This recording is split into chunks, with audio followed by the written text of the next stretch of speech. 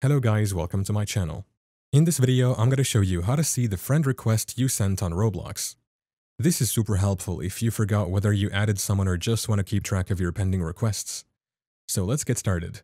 First, open up Roblox on your PC or mobile device and log into your account. Once you're signed in, go to the search bar at the top and type in the username of the person you think you sent a friend request to. After you find their name, click or tap on it to go to their profile page. Now here's how you know if you've already sent them a request.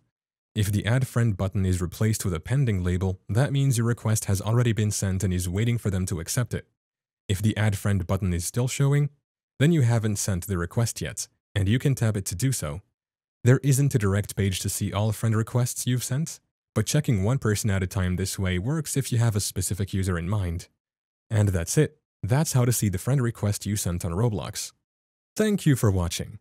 If this video was helpful, please leave a like and subscribe to my channel for more videos like this.